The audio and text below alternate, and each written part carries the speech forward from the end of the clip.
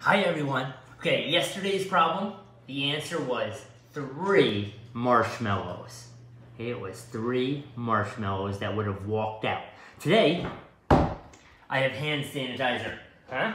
Okay, now lots of neat stuff on here. I mean, the first thing is that it says 99.99% of germs. That's just a fun number. Like, I really want to check that or test that, but I don't know how to check that. I gotta think about that. That's kind of tough, but that's kind of neat. But more interesting, I looked down here and it says that the size here is 34 fluid ounces, which is 1 5/1000 of a liter. What? Why didn't they just say it's 34 fluid ounces, which is 1 liter? Are you looking at that? That's just so odd that they went to the thousands place, right? So, I mean, I can't find anything that goes to the thousands place like that. Why didn't it just say it's 1? It's 1. Kind of weird, but this is where it gets crazy. I thought, hey, because they went so far, I had to check it. So I did. I did the math and checked it, and get this.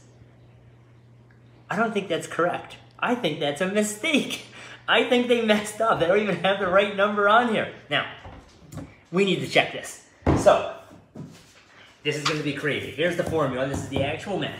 So, you take the fluid ounces, and you multiply it by this gigantic number, which will be a fun, long math problem for you. Or, if it really seems that big and scary, use a calculator, which you can find on any cell phone.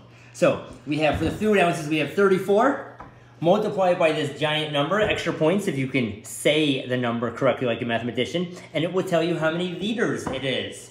And giving you a hint, it doesn't come out to that number. How crazy is that? We're going to ski out.